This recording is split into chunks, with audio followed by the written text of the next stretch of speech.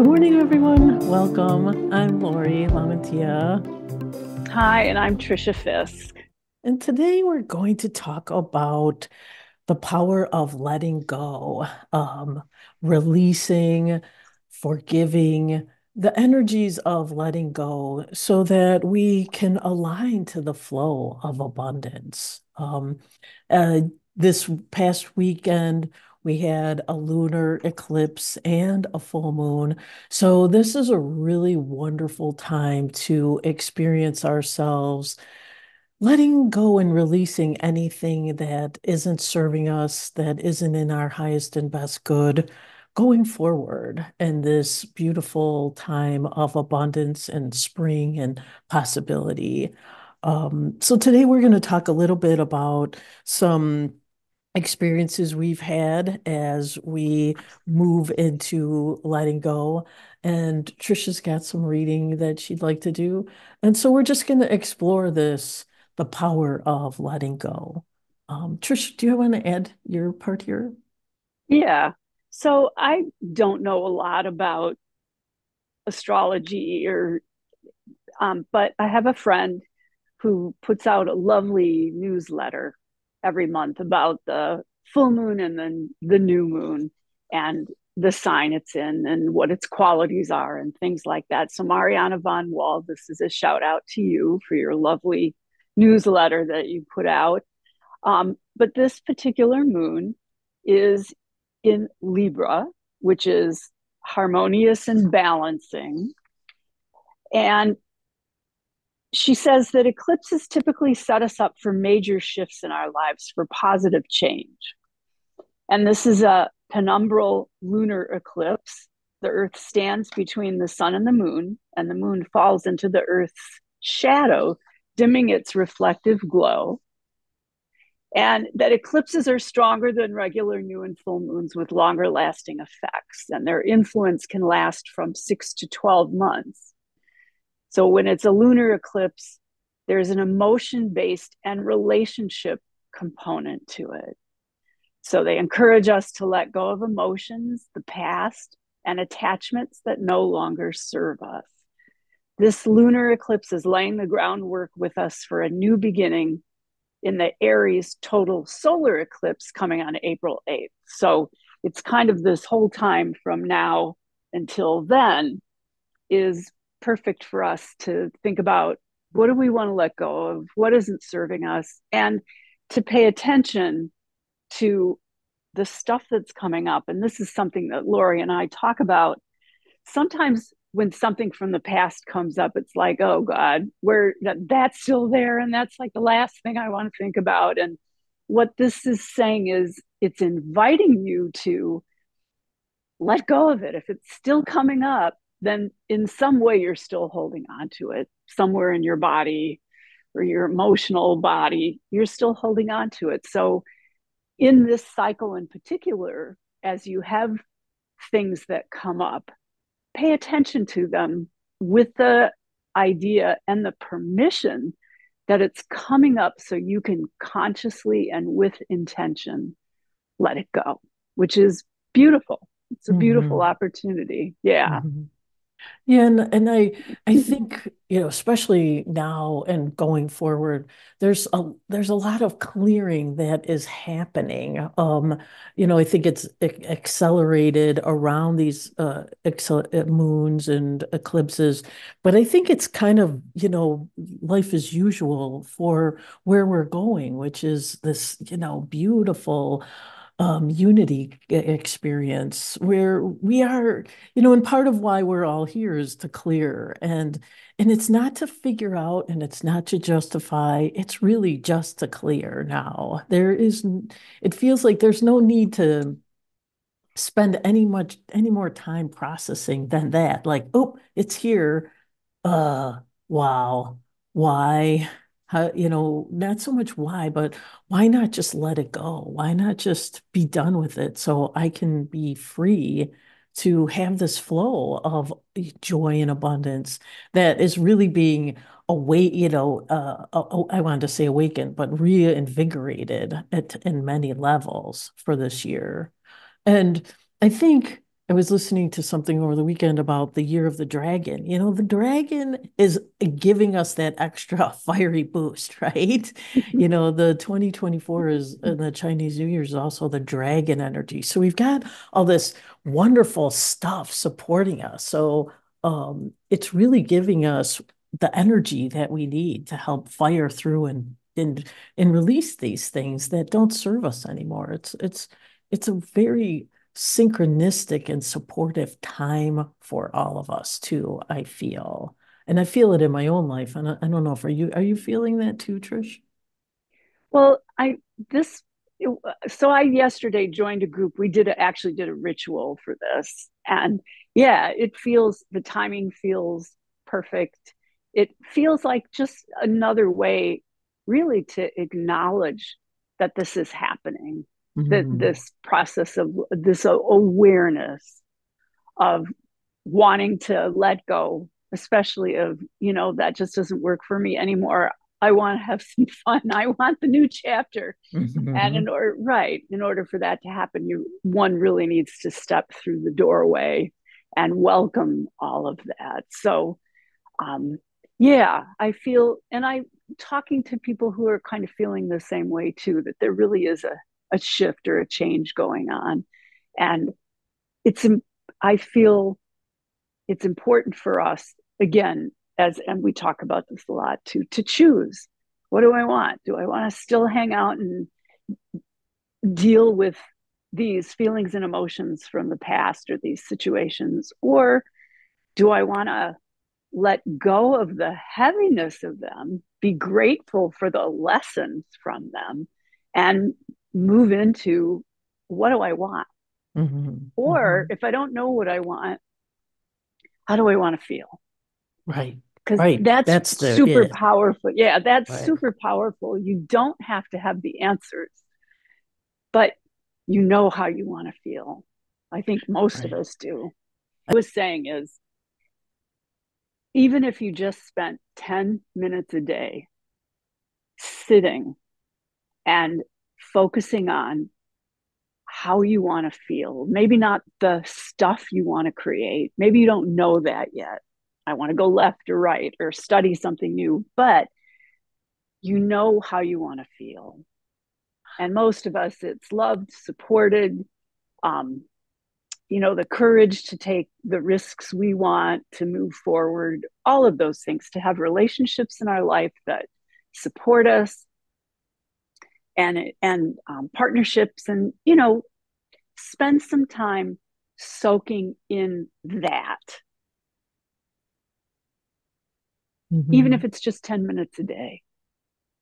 Well, I totally want to honor what you said because our minds want to figure it out, but our heart and body knows the feeling we want, which is embracing and joy and safety. So many things that are, just real fundamental. Last week we were talking about the first chakra, and it's almost like going back there into that place where we are unconditionally loved and cradled in that love. And I guess I'm speaking for myself. So it's almost like we're trying, that going back to that fundamental love place will blossom into these things that you're talking about, relationships and experiences, because when we feel that, we, like you said, courage, oh, that's no big, I'll try that. Why not that? So when we are in that safe and secure abundance place, everything seems possible. And our minds want to manage it. And that's where we get, conflicted a little bit because until we have the answer, then I can't feel that. No, that's backwards. Feeling Right. it makes everything more apparent and available and clear. And then the mind can just follow along and do, oh, that's what we want. Oh, got it. I'm on it. It's a flip-flop of that. So you're absolutely right. And the things we hang on to, the mind keeps working and working. The gravitational pull of those in the law of attraction keep those in play and in place. So interestingly enough, the things that we are holding on to that we can't forgive are keeping them in place, right? And keeps the Right. momentum going. And so taking time, like you said, for 10 minutes a day to change the momentum or put the momentum in the direction of what of you want to feel is a very good investment. It's a very good use of your energetic life force, which is one of our, which is one of my teachers says our superpower is the power of our attention, where we put our energy. That's our superpower. And putting it Right. into old hurts, that's a legit, that's okay. Much better now to see it, release it, let it go, honor it, and then, move on. Right. We are, with our energy and our thoughts, we are always creating the next thing. We're Mhm. always creating our future, if you will. And why not do it consciously? If you're Totally. doing it anyway, why not do it consciously and allow yourself the gift of moving towards how you want to feel, and in this case in particular, loved, this feeling of loved, and that you're already what you're seeking, right? Thich Nhat Hanh's statement, you already are what you're seeking. Come back to that feeling. Keep coming back to that feeling. And that's the practice, if you will, not the tearing down of what you need to let go of and who you need to forgive, but the remembering that you are divine, that you were created by something divine, and that's who you are. And then that the old stuff will filter up, but just as a thought, right? Not as a thing you have to unpack and analyze at Right. all. Yeah. It was It just a, float, yeah, yeah, excellent it point. floats up, right? It floats up as a thought that, and that's, oh, isn't that interesting? And by, Yeah. yesterday Right. in the ritual we had, the leader of the group actually had us put whatever it was we were releasing, whether it was a relationship or whatever, into a pink bubble and just watch it float off into the sky. Hmm. It felt really Hmm. good.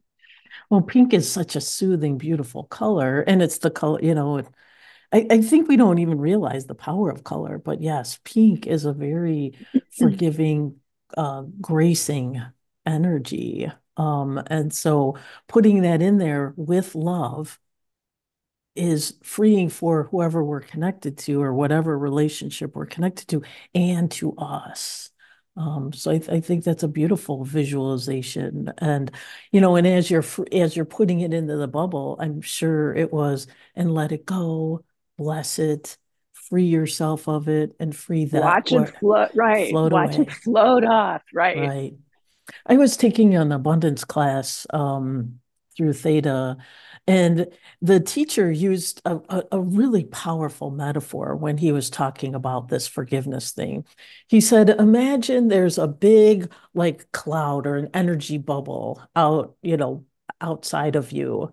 And and in it is he called it karma, but here in it is all the experience and the thing that happened and the hurts and and everything that went into that. It's like a swirling cloud of energy.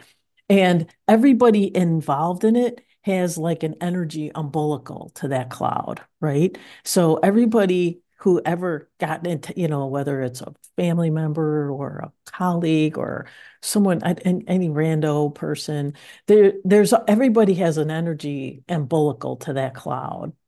And sometimes we don't even realize it because the hurts were in the past, but we still have an umbilical until we actively cut it or actively choose to, disconnect from that.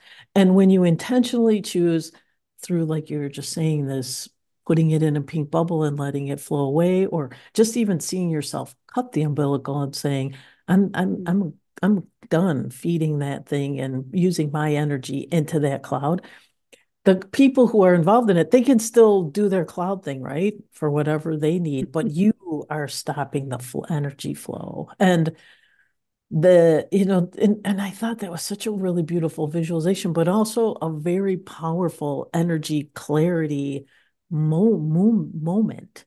Hey, snip, snip, snip, snip, snip, snip. And if I have one big giant umbilical or a few little tentacles, snip, snip, snip, snip, snip, Um, so I can be free of that energy, and my energy now can return to me, like you were just saying, for conscious investment, conscious choicing into whatever it is that we really want, which is love and grace and true friendships, true relationships, real partnerships, all the things that, we've said in our journaling and our visualization boards and all that stuff, you know, wow, that's what I want, and as soon as we disconnect from those old clouds, we become available for true that flow. Uh, It's interesting you mentioned that journals, because every now and then I go back and I look at my journals, and it's the same thing in every journal, whether it Over and was over. 10 years ago or I know. 15 years ago or 5 minutes ago. Right. It's the same intention and hope that I'm looking for, is this connection, right? The right of knowing I'm loved, knowing I am loved, knowing that that's what I attract to me, and that that's what I share with it. Right. Been the same ever since I started journaling. So it's kind of fun to go back and see that, right, I'm still seeking the same things. Um, Right. right. Diligently. Diligently. Yes. Yes. Yeah, Yes. I find that fascinating too when I look at my journals. I'm like, really? Again? Again this year? The same Right. stuff? It's Right. Right. and when we were preparing for this, I was thinking, and this is another thing where we can maybe forgive ourselves or let go of, because I do think the journey, this is all perfect, and the journals are reminding us how diligent we are, how committed we are, how much this matters to us. And I think that journey also allows us at some point to go, hey, I've been a good, I've been doing this. I was going to say good, but I don't think it's good. I think it's perfect. I think it's this perfect unfoldment of our guiding essence, having this experience that it wanted to have. And, a couple of weeks ago, we talked about that this is a perfect unfoldment of this plan that we all put together. It might seem not so perfect as we're going through it. I rally against it and fist scream sometimes, but after a while, I look back at my journals and I have seen how much progress I'm making and how my heart is finally starting to be willing to open and love and be loved and accept the divine graces that are flowing and see them and notice them and not just let them fly past me because I'm too busy micromanaging nothing, which also comes up in my journals a lot. uh, One of the things when because I didn't get to participate yesterday with you guys, but I did my own releasing ceremony, and the thing I was releasing, I decided, interestingly enough, as I checked in, was this forgetting. I'm ready to release forgetting, and part of the seeking thing in that whole forget so that I can remember and go, oh yeah, I'm divine. Oh yeah, I mean, it's kind of fun. It's like having a mini celebration, like, oh yeah, but um, I think I'm ready to let go of forgetting that I'm divine and living in it. And and I think it goes back to your thing that you had in your nidra one day. So what does that look like on a day-to-day basis when you're not forgetting? Right. Well, and I think I've come to the decision that I don't know what it looks like, but I can focus on what it feels like. Yes. Thank you. Yeah, yeah. Perfect. Because what it looks like keeps taking me back into my head and measuring. So, okay, what is abundance? And it goes back to being stuff or things. But if I keep it as a feeling sense, how does it feel? Then Mhm. that's more spacious So and more much. allowing, right? And more It, open to, yeah, it's big. more more open to grace. Hmm. It feels like it. It feels like it makes space for all kinds of unexpected possibilities Right. when, yeah, when we can do Yeah. that. So that question has changed. It's not what does it look like? It's how does it feel? Right.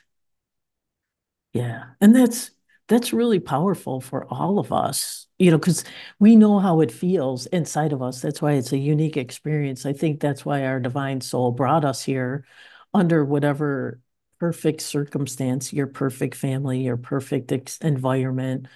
It brought us here so it could have that unique experience. Um, and what does it feel like having a divine experience in the middle of my particular unique life is really a cool thing, right? Mm-hmm. Because it can never Yes. happen. I can't Trish, only you can Trisha, and you can't Lori, only I can Lori. And that's what makes it cool, right? When Trisha's Trishing and Laura's Loriing in our own divine way, it's magic, right? And you guys all got together yesterday. It was magical, right? It was. And it's another reason to remember gratitude. Although we don't like all the life experiences we've had and you know, most of us have had some pretty horrible stuff happen too, but it does bring us to where we are now. It does make and build our character for who and what we are now. So those experiences are valuable, even if they're not pleasant. Well, they help us remember. And that's the Right. whole, like you said, the reason why we come here is to remember. And Right. and our godliness, our unique godliness. And as we remember, we become a beacon and a radiator of that. And then people who don't even need to talk to us, they're just touched by that. I'll call that the Jesus factor. Or, when you're in the middle in the presence of anyone who has self-realization, but even a modicum of it, it doesn't have to be, Jesus or Yogananda. You still get a lot of good juju off of that, from that. Right. Right. Um, and I do believe that because I believe in the energy. I believe very fully in the idea of energy, not just that I have to see it to believe it. It's happening because we're talking on a wireless right now. Somehow, I've never seen how we've connected. I don't know how phones talk to each other without wires, but they do. And if that could happen, and if the moon can move tides, and if energy can come from wind and all the stuff my brain can't even possibly conceive of, like how blood is flowing through my body right now. I didn't have anything to do with that. And if I can conceive, if I can just know that that's happening, somehow all this divine perfection is happening too, right? Right. I can do that. I can, right? I remember years ago reading autobiography of the yogi by Yogananda. And I remember him saying, and I'm paraphrasing, but if you decide that you want a chair and you don't have any doubts or limiting beliefs about that, that chair is just going to show up. A friend, a neighbor, when you're out, whatever. But the only thing that ever is in the way of that chair showing up is any limiting beliefs that you hold yourself about receiving that chair. And that Right. I've remembered that has stayed with me all along. So, right, when as you're remembering and deciding to not forget anymore, there's nothing standing in your way. There's nothing standing in the way of that other That's than what you've created, right? right. That's the flow. That's that's like asking it's given, seek and you shall find. I mean, really, it's everything we could, any experience we want is here and it's available. And it doesn't have to be earned. It's like you said, it's just that Right. some mental thing that comes up that goes, hey, that's not possible. And it's like, I take a breath and I say, wait a second. I remember it's totally possible. It's already here. It's already here. It's a Feels like time, beautiful thing. like Yeah, a it's a quote. beautiful thing. All right. I'd like to throw in a quote here. Life is a delicate dance between holding on and letting go, finding balance in the ever-changing rhythms of existence by Alu Denish. Mm. So It, find your balance between holding on and letting go. yes. And the things that you hold on to are the love and the grace and the beauty and the abundance. And we let And go, gratitude. yeah, and gratitude. Absolutely. And the things we let go of are the things that are old, that don't serve us anymore, that don't fit. It's like a pair of pants. I've got tons of them I still have to let go of. Happy to.